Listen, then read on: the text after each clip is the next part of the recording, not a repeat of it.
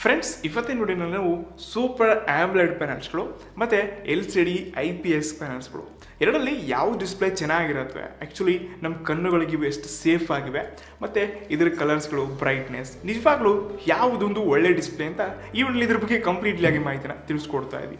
ನೀವೇನಾದ್ರೂ ಈ topic related interest ಇದ್ದೀರಾ ತಿಳ್ಕೊಳ್ಬೇಕಂದ್ರೆ ಖಂಡಿತ ವಿಡಿಯೋನ ಪೂರ್ತಿಯಾಗಿ ನೋಡಿ. ಇಂಟ್ರೆಸ್ಟ್ ಇಲ್ಲ ಅಂದರೆ ಇಲ್ಲೇ ವಿಡಿಯೋನ ನೀವು ಸ್ಕಿಪ್ ಮಾಡ್ಬೋದು.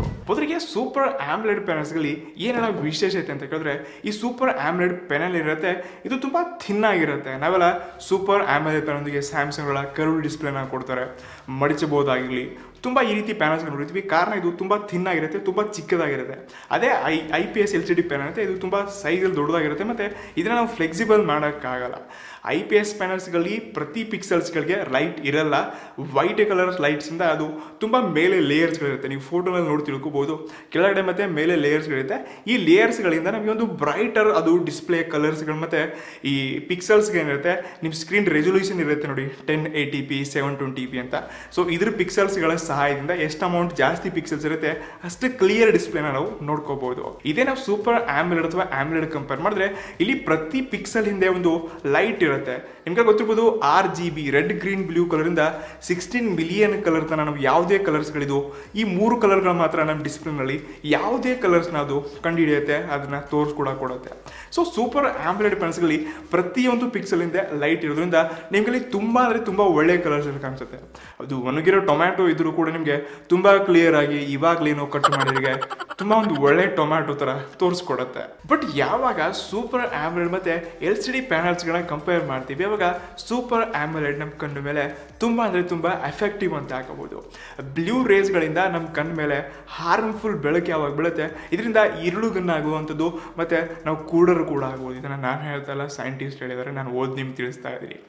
ಇಷ್ಟಲ್ಲದೆ ನಾವು ಯಾವಾಗ ಸೂಪರ್ ಆಮ್ಲೆಡ್ ಪ್ಯಾನಲ್ಸ್ಗಳಲ್ಲಿ ಆ ಫೋನ್ಸ್ಗಳಲ್ಲಿ ಬ್ರೈಟ್ನೆಸ್ನ ಕಮ್ಮಿ ಮಾಡ್ತೀವಿ, ಇವಾಗ ಫ್ಲೀಕರ್ಸ್ನ ನೋಡ್ಕೋಬಹುದು. ಇಲ್ಲಿ ಪಿಕ್ಸಲ್ಸ್ ಲೈಟ್ಗಳು ಆಫ್ ಆನ್ ಆಗ್ತಾ ಇರುತ್ತೆ. ಎಕ್ಸಾಂಪಲ್ 100% ಇಂದ 50% ಆಫ್ ಮಾಡಿದ್ರೆ ಫ್ಲೀಕರ್ಸ್ಗಳು ತುಂಬ ಜಾಸ್ತಿ ಆಗುತ್ತೆ.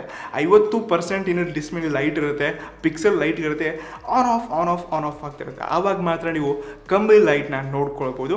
ಇದು ನಮ್ಮ ಕಣ್ಣಿಗೆ ಕಾಣಿಸಲ್ಲ, ಬಟ್ ಅಷ್ಟೊಂದು ಫಾಸ್ಟಾಗಿ ಆಗ್ತಿರುತ್ತೆ. ನಾವು ಕ್ಯಾಮ್ರಾದಲ್ಲಿ ಇದನ್ನು ನೋಡ್ಕೊಳ್ಬೋದು. ಇನ್ನು ಅದೇ ನಾವು LCD ಪ್ಯಾನಲ್ಲಿ DC ಡಿಮ್ಮಿಂಗ್ ಅಂತ ಇರುತ್ತೆ. ಈ ಫೀಚರಿಂದ ನಾವು LCD ಪ್ಯಾನಲ್ಲಿ ನೋಡ್ಕೋಬಹುದು. ಬಟ್ ಇವಾಗ OnePlusನವರು ಹೊಸದಾಗಿ ಈ DC ಡಿಮ್ಮಿಂಗ್ ಫೀಚರ್ನ ತಿಳಿಸ್ಕೊಡಿದ್ರೆ ಇದರಲ್ಲಿ ಕೂಡ ನೀವು ಸ್ಟೇಬಲ್ ಸ್ಕ್ರೀನ್ನ ಓಡಿಸ್ಕೋಬಹುದು. ಬಟ್ ಕೆಲವೊಂದು ಫೋನ್ಸ್ಗಳಿಗೆ ಮಾತ್ರ ಈ ಆಪ್ಷನ್ಸ್ನ ನೋಡ್ತಾ ಇದ್ದೀವಿ.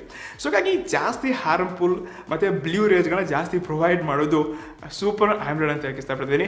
ಬಟ್ LCD ಪ್ಯಾನಲ್ಸ್ಗಳಲ್ಲಿ ಕೂಡ ಬ್ಲೂ ರೇಸ್ಗಳಿರುತ್ತೆ. ಇದು ಸೂಪರ್ ಆಮ್ಲೆಡ್ ಪ್ಯಾನಲ್ಸ್ಗಳಲ್ಲಿ ನಿಮಗೆ ತುಂಬ ಒಂದು ಬ್ರೈಟರ್ ಬ್ಲ್ಯಾಕ್ ಕಲರ್ನ ನೀವು ನೋಡ್ಕೋಬಹುದು. ಇಲ್ಲಿ ಕಾರಣ ಪಿಕ್ಸಲ್ ಲೈಟ್ಸ್ಗಳನ್ನ ಇದು ಆಫ್ ಮಾಡುತ್ತೆ. ಮತ್ತು ನಿಮಗೆ ಸ್ಪೆಷಲ್ ಆಮ್ಲೆಡ್ ಪ್ಯಾನಲ್ಸ್ ಇರುವಂಥ ಸ್ಮಾರ್ಟ್ಫೋನ್ಸ್ಗಳಲ್ಲಿ ಆಲ್ವೇಸ್ ಆನ್ ಡಿಸ್ಪ್ಲೇ ಅಂತ ಫೀಚರ್ ಸಿಗುತ್ತೆ. ಇಲ್ಲಿ ಕಾರಣ ಡಿಸ್ಪ್ಲೇನಲ್ಲಿ ಯಾವುದೇ ಲೈಟ್ಸ್ಗಳು ಆನ್ ಇರಲ್ಲ, ಬಟ್ ನೀವು ಎಲ್ಲಿ ಟೈಮ್ ತೋರಿಸ್ತಾ ಇರುತ್ತೆ ಅಲ್ಲಿ ಮಾತ್ರ ಆನ್ ಇರುತ್ತೆ. ಹೀಗಾಗಿ ನಿಮ್ಮ ಬ್ಯಾಟ್ರಿ ಲೈಫ್ಗೆ ಇದು ತುಂಬ ಯೂಸ್ಫುಲ್. ಅದೇ ನಾವು IPS LCD ಪ್ಯಾನಲ್ಸ್ಗಳಿರೋ ಸ್ಮಾರ್ಟ್ಫೋನ್ಸ್ಗಳಲ್ಲಿ always on display ನಿಮಗೆ ಸಿಗಲ್ಲ.